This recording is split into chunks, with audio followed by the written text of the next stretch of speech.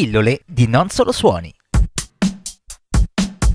Nek, all'anagrafe Filippo Neviani, è tra i protagonisti dell'ultimo Festival di Sanremo, dove è arrivato secondo con il brano Fatti avanti amore, ma la sua carriera inizia molti anni prima. Nata a Sassuolo 43 anni fa, si stima abbia venduto qualcosa come oltre 10 milioni di dischi nel mondo, anche grazie al fatto che canta anche in spagnolo. Dopo le prime esperienze in band specializzate, in cover e soprattutto in brani dei Police, Nek diventa solista, partecipando al Festival di Castrocaro nel 1991 con Io ti vorrei, seguita l'anno dopo dal primo singolo, Amami. È nel 93 che partecipa per la prima volta a Sanremo nella categoria Nuove proposte con In te, stesso titolo del secondo album. Nonostante si faccia conoscere e apprezzare ed esca un terzo album, è nel 97 e di nuovo a Sanremo che Nek consolida la sua fama con la canzone Laura non c'è, che resta ancora oggi uno dei suoi brani più apprezzati. Nello stesso anno ecco anche il Festival Bar e la tournée Lei, gli amici e il tutto. L'anno dopo Nek torna al Festival Bar e in successione escono altri 2 album in 3 anni, Se io non avessi te e La vita è. Dopo un settimo album nel 2002, ecco che nel 2003 arriva la prima raccolta di successi.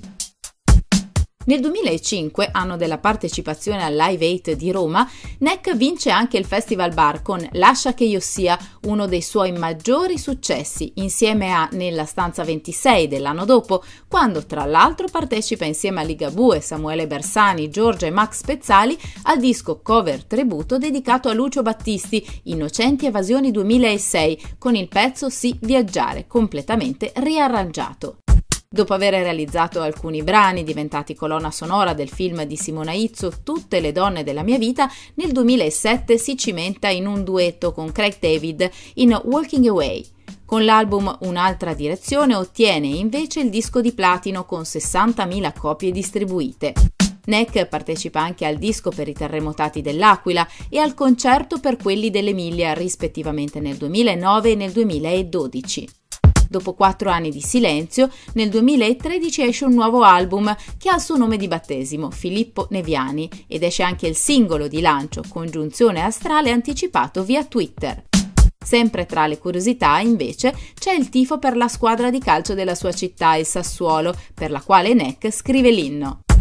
Nek è anche molto impegnato sul fronte della solidarietà, in particolare per i bambini che soffrono di malattie rare, come dimostrano alcuni brani del nuovo album appena uscito dopo Sanremo.